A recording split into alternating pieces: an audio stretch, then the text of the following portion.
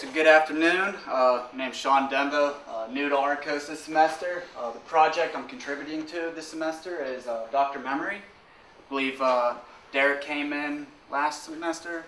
Last summer. Yeah. Alright, so I'll quickly talk about Dr. Memory, just a little bit, touch on it, and then I'll talk about my contributions to it. So it's a memory debugger. Does anyone is familiar with Dr. Memory actually? Okay, a few. Valgrind? Alright, a lot of hands. Alright. So it's pretty similar to this, except it runs on both Windows and Linux. The primary author is Derek Bruning. He's a software engineer over at Google. It's built on top of Dynamo Rio, which is a runtime code manipulation software. So if you have any dynamic instrumentation you need to build, I'll check that out. It also targets 32-bit applications. So the type of errors that it detects, so you have unaddressable. So if you have memory that you haven't actually allocated and then your application tries to touch it in any way, it'll catch that. So a use after free vulnerability is an example. So if you free up some memory and then you try and use it again, it'll catch that. Uninitialized reads. So this is memory which is addressable, but you actually haven't written anything to it. But then if you try and read from it, it'll catch that. Then memory leaks, pretty self-explanatory. So how it works. So to do this, you need to track the state of the memory. So it uses shadow memory, and really there's just 3 states. So you have unaddressable, uninitialized, and defined. So it starts out unaddressable. You allocate something, that goes over to defined state. If you deallocate that, you're now back to unaddressable, so on and so forth.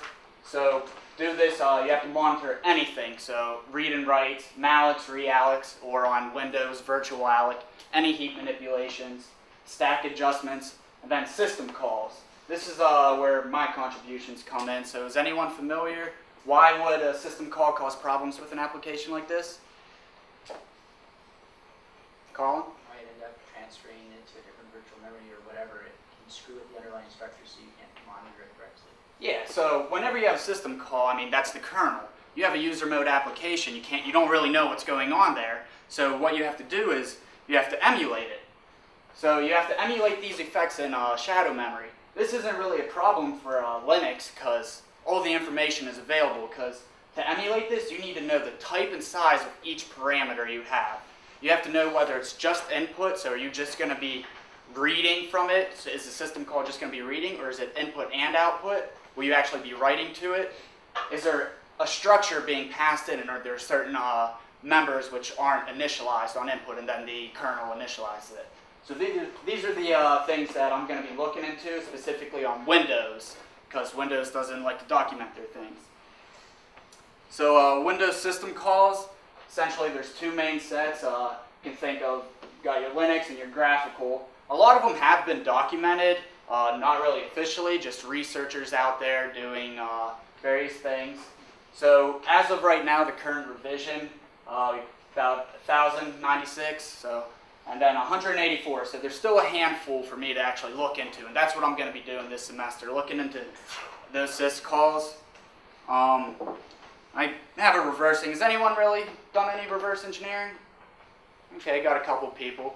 So I actually don't like coding much, so this was a cool project for me. I get to reverse engineer some system calls, and I just had a little coverage of how I do it. I'll actually start trying to write some posts about what system calls I'm looking into.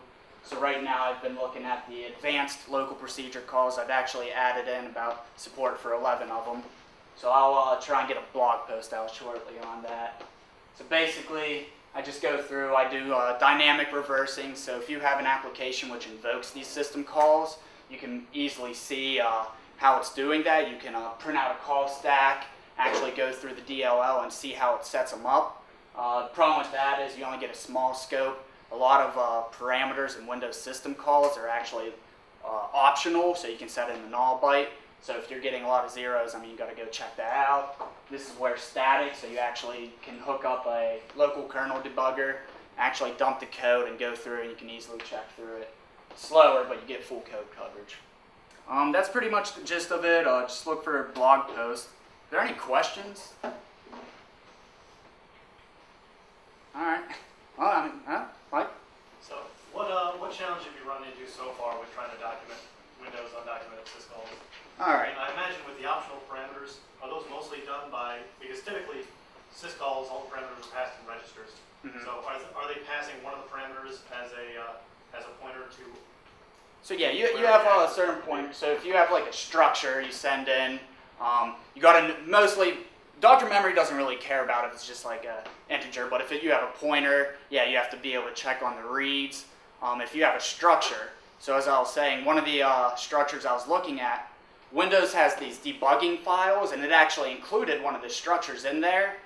So I was like, oh, this is all good. So I went to like check it out, but it turns out in user space, they actually never even initialized one of the member fields. So you have to check that, and that's what I have to look into. And then if you go into like actually dump the code in the kernel, you'll usually see a check like with flags, and you'll see it'll just compare it to a null byte. If it's null, it just runs through a set of like if statements to see what type of functionality it wants to do.